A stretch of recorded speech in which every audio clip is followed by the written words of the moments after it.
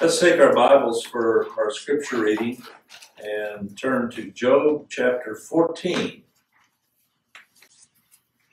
You'll see how this particular portion of scripture relates to what we're going to consider in the message of the hour concerning the death of Solomon.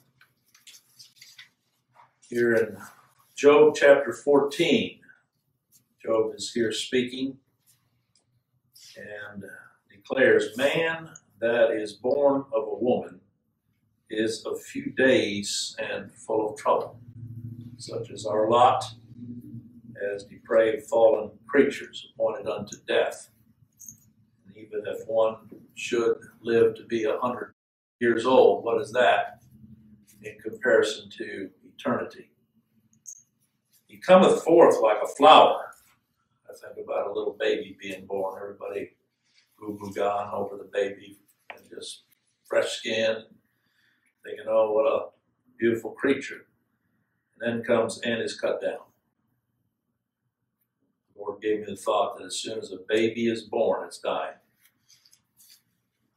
He fleeth also as a shadow and continueth not.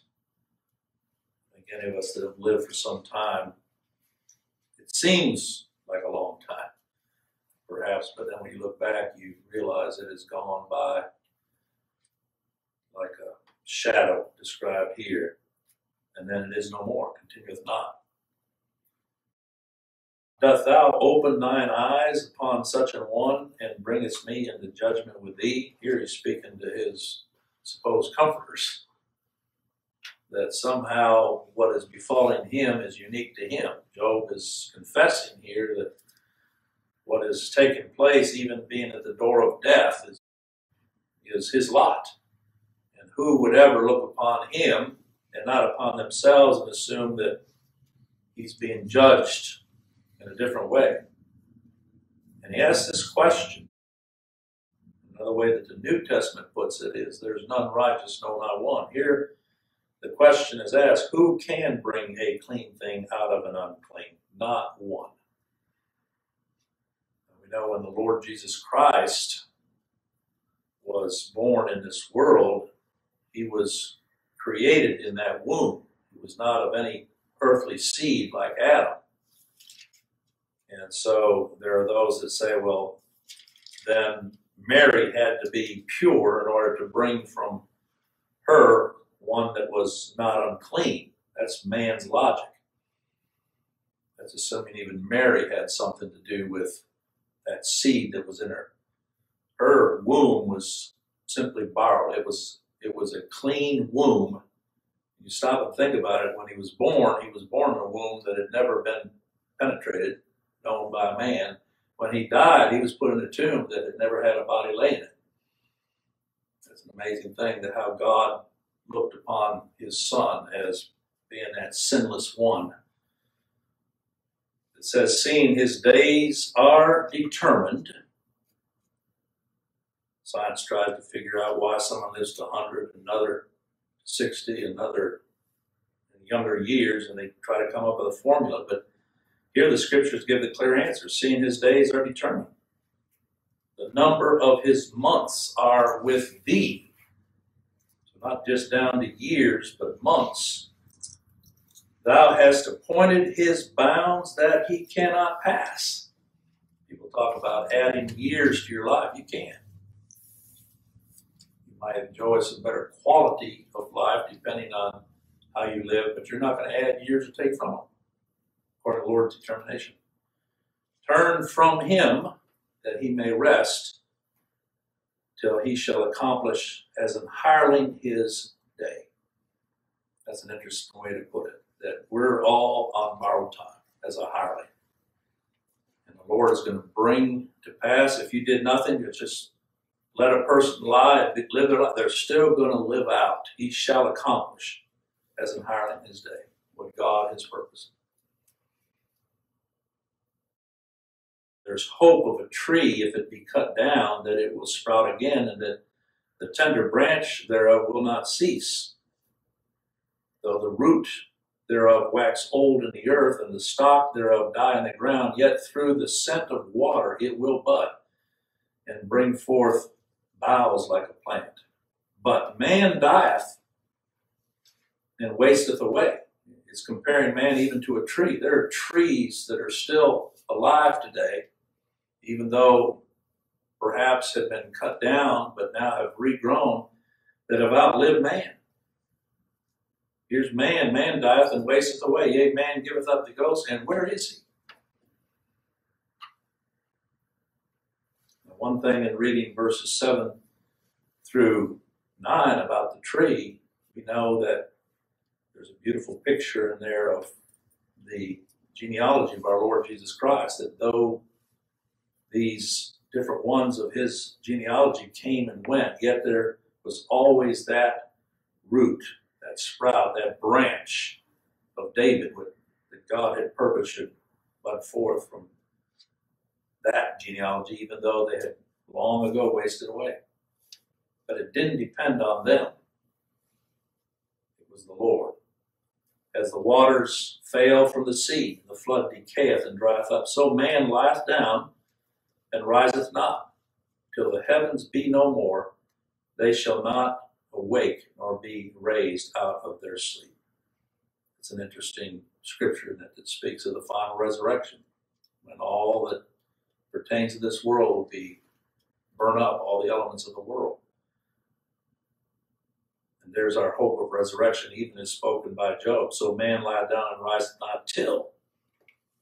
It doesn't mean forever, but till the heavens be no more. They shall not awake nor be raised out of their sleep. Oh, that thou wouldst hide me in the grave.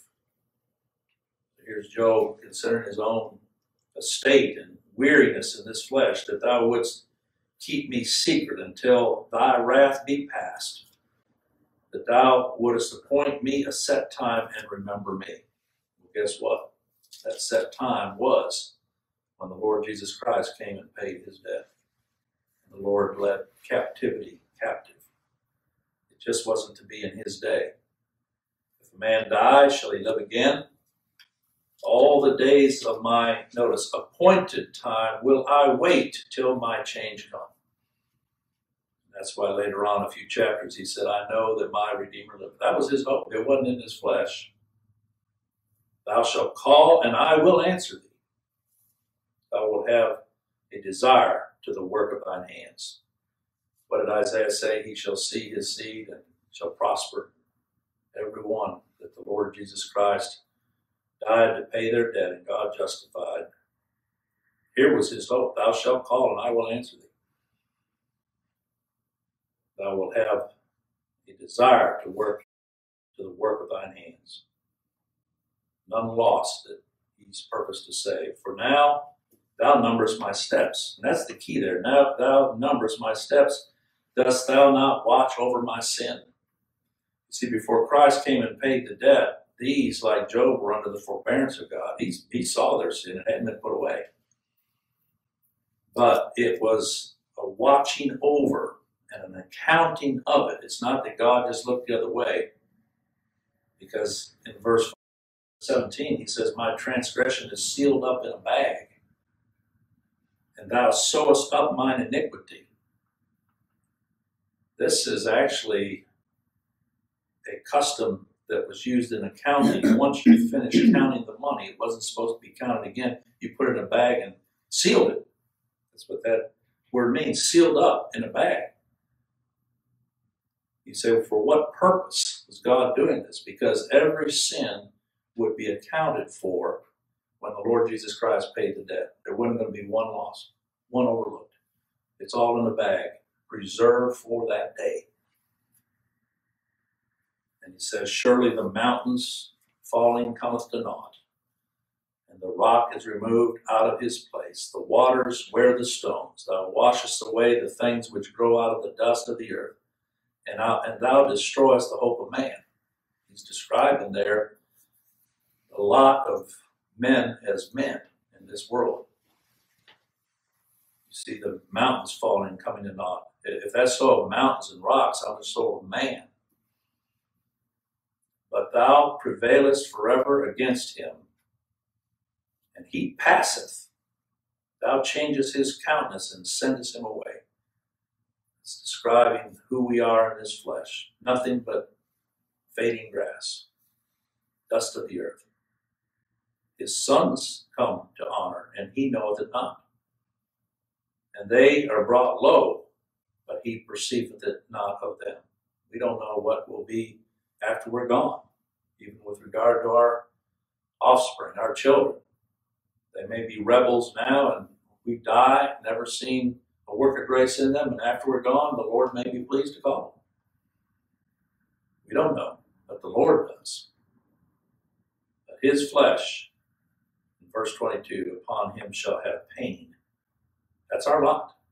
We deserve nothing better than that, being sinners as we are. And his soul within him shall mourn. I believe for those of us that are the Lord's, he purposes these things lest we should ever put confidence in this flesh. We're going to die just as others have died before us. And yet, no greater blessing than to die in that hope that all of our transgressions that were sealed up in a bag, so to speak, have been put away. They've been accounted for.